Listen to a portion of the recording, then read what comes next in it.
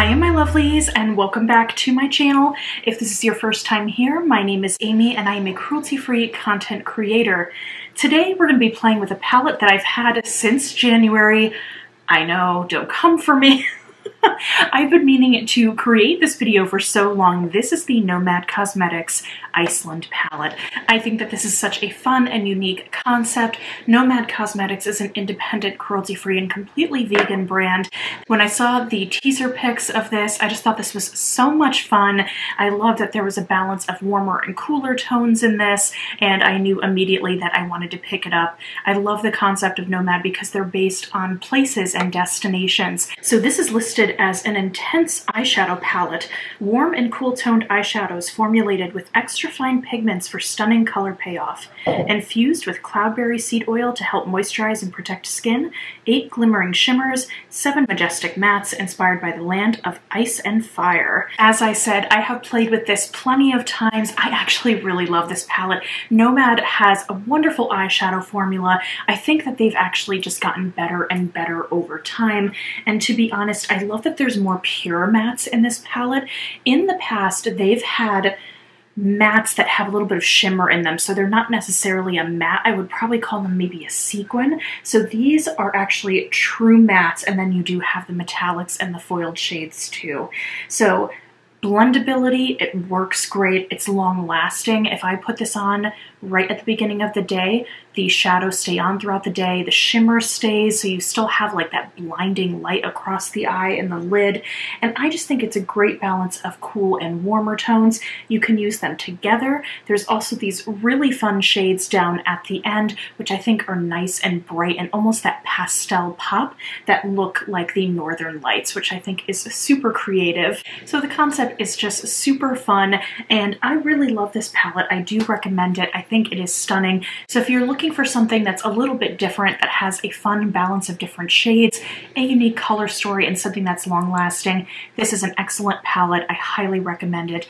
And so without further ado, let me zoom you in and we will do 2 looks. I'll do 1 look on one eye and 1 on the other. Right now I feel like I'm in the land of fire and ice because I just got my 2nd COVID shot today, and I was feeling good all day, just a little fatigued, and then all of a sudden tonight I just started feeling really under the weather. And so now I'm like, oh gosh, I feel so warm, like I have a fever. And I opened up the window and it's like 40 something degrees out. So I'm like the heat and the cold, and I'm just a mess. So to prime my eyes today, I'm going in with the ABH eye primer. I've been really enjoying this. This is just a sample size. I got it around Christmas time when I finally got my hands on the Sultry palette. It came in a little bundle. I like it because it's kind of off-white, so it's a little bit lighter to make brighter shadows pop. Not gonna set it, I'm just gonna have it nice and sticky. I'm gonna be using all ColourPop brushes for this look. I go into Odin, which is this gray shade, with an E16 brush, and I'm just going to pack this on. I'm gonna start right on the outer corner, and I'm gonna stamp it across, slightly higher than my natural crease. And then I'm just gonna start doing windshield wiper motions. And although I really did coat my brush there, you can see how smooth that is. There's no skipping or anything, which that's what I really love about this palette, is that the colors do not skip and they build quite nicely. I'm using an E17 brush, and we're gonna go into this black shade called Dark Castles.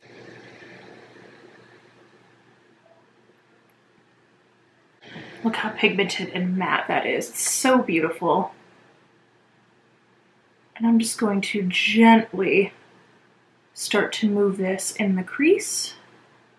So going back into that ColourPop E16 brush, that's what I used with the shade Odin. And I'm just going to not pick up any more product, but I'm just going to blend out around the edges, just so we don't have any harsh lines. And I love that this shade is Odin, by the way, because I just always think of Thor. But of course, Odin is pretty much like the king, the god of the gods. So I just think that's really cool. Norse mythology is just really awesome, and I love how it's kind of inspired so much music and also mythology, like other mythologies and world fantasy building. So if I think of Lord of the Rings, so much of that is based on Norse mythology, which I just think is really cool because I am a super Lord of the Rings nerd. I already started putting a metallic shade on the lid. This is Gallows Lava. This is a beautiful kind of gray-based, black-based green, which I think is quite stunning. So I'm just using my ring finger and I'm just patting this on. Going back in with my E17 brush, I'm not going to put any more of that black shade Dark Castles. I'm just going to take what's left on it and I'm going to go underneath the lash line just to get that smoked out look. And then taking E16 again, that has what's left of the shade Odin, I'm just going to blend that out. So you know what I think we're going to do, because we have the green kind of going on in here, I'm going to go into Northern Lights. I'm going to take a liner brush. I'm going to put this on my waterline. All right, so that is really fun. Look how that just brightened up everything. Now I'm like, what should I do with my inner corner? I'm kind of feeling like, do I want to do just like another fun shimmery shade?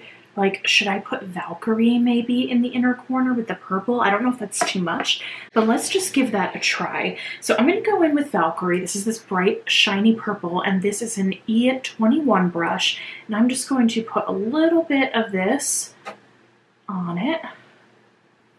I'm just going to take this, and I'm so gently just popping this in the inner corner.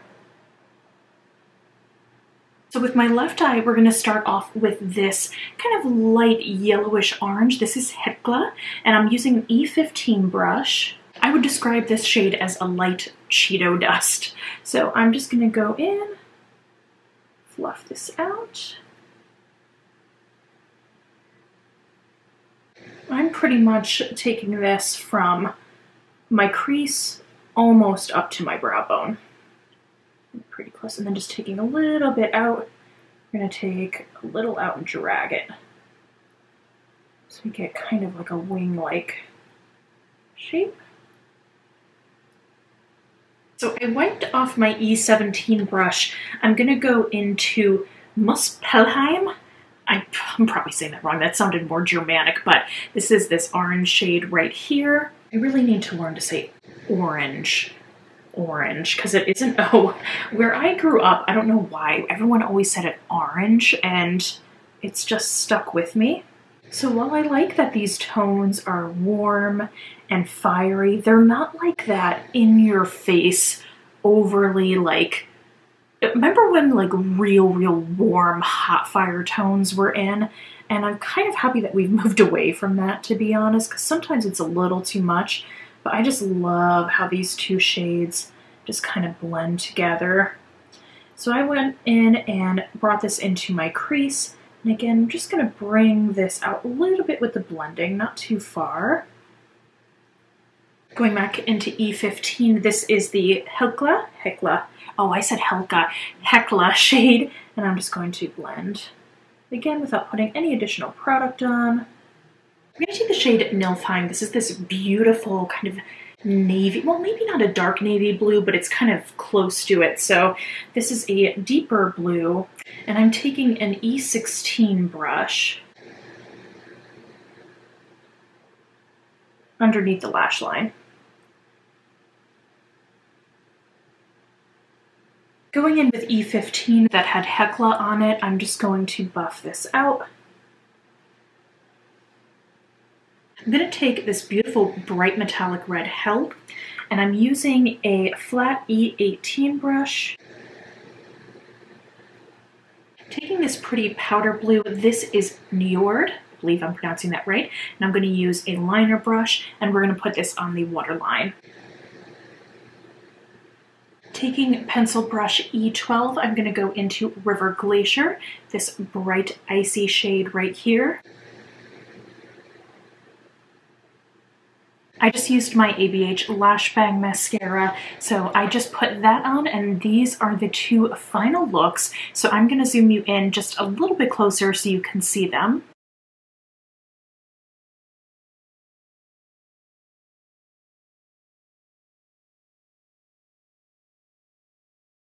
Alrighty, my loves, so I hope you enjoyed this video and me doing these two looks and this review. Again, I think this is such a fun, colorful palette, but it's very easy to use, very easy to blend. Again, easy to work with and mix and match the shades together. So if you're kind of newer to color, I think this is actually a really great palette for that. Again, I love these indie companies. I think they are just putting out so much fun and creative color stories that I absolutely love. So I hope you enjoyed this. Again, thank you so much for watching. If you made it to the end of this video, remember to comment down a little peach below because you are sweet as a peach. And until next time, remember to stay compassionate and chic. Bye! What are you doing? Are you being a cutie? Ready? Say hi to everyone. Hello. Hello.